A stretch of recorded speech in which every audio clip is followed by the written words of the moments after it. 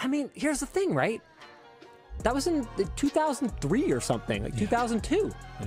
Like, I'm not gonna deny that I dropped my fair share of hard R's back then, because we didn't even, the term hard R didn't even exist. We didn't think about it, right? But to my kids, Are you talking like N-word hard R?